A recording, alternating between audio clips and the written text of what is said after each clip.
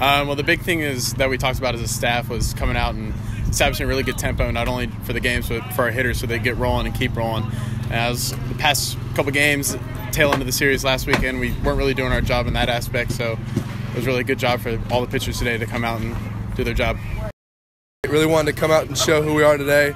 Thought we did a good job. Our pitchers just did a great job establishing early, getting ahead in the counts, just letting our offense go to work, having short innings out there.